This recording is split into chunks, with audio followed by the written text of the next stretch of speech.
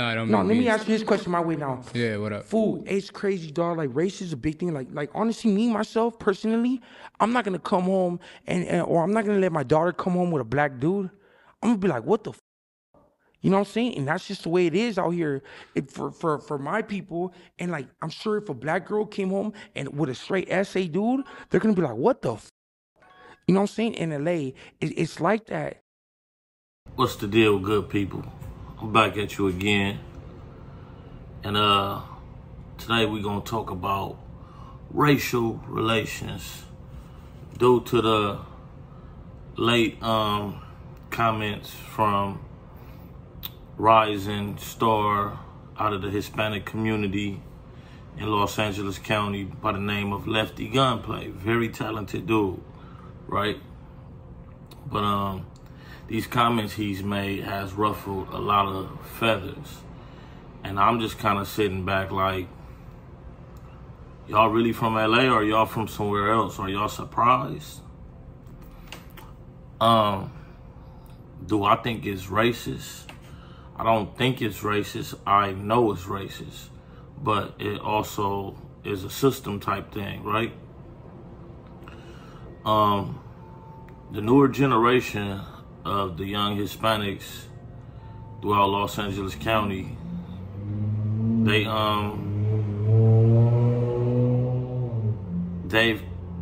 in a way have adopted our culture, basically. So them adopting our culture is shifted a lot of the racism to where it's still there, but it ain't as strong as it used to be.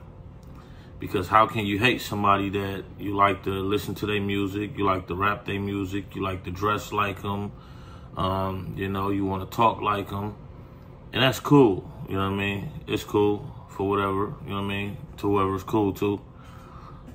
But it's one of those things where we cool, but we ain't cool enough to make babies. Now, me, myself, I have a Hispanic baby mama.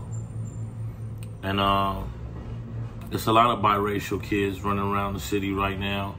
So, you know, we just can't flat out say just racism is crazy out here because you wouldn't have all these biracial kids. Obviously, Spanish women are digging black men. It is what it is. I think in our culture, it's not so much of us caring about who our women decide to date. But with their culture, there is a thing where, you know, they don't like their women dating us. And I'm not going to say all of them, but it's a system. It's a system of all Hispanic roots where I always say this. I don't hate anybody else, but I'm pro us. I love black people. I'm pro us.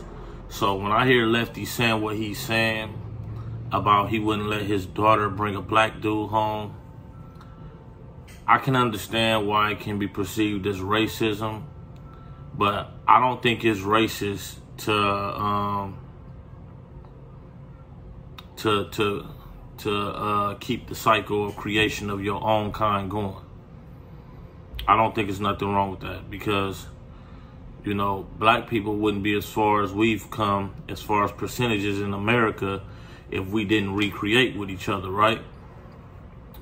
This is why in a lot of the Midwest states, they vote against abortions because of the high population for white people. But they vote for abortions in places like California because white women, Hispanic women, they're getting pregnant by black men. So when they vote in yes for abortion in places like this where there's a higher chance of biracial babies, they want women to have the option to go and to kill those babies. But in places where it's predominantly white people, they vote no on abortions because they need their percentages. They want to keep creating a purebred white man. And I don't want to go too far off on track.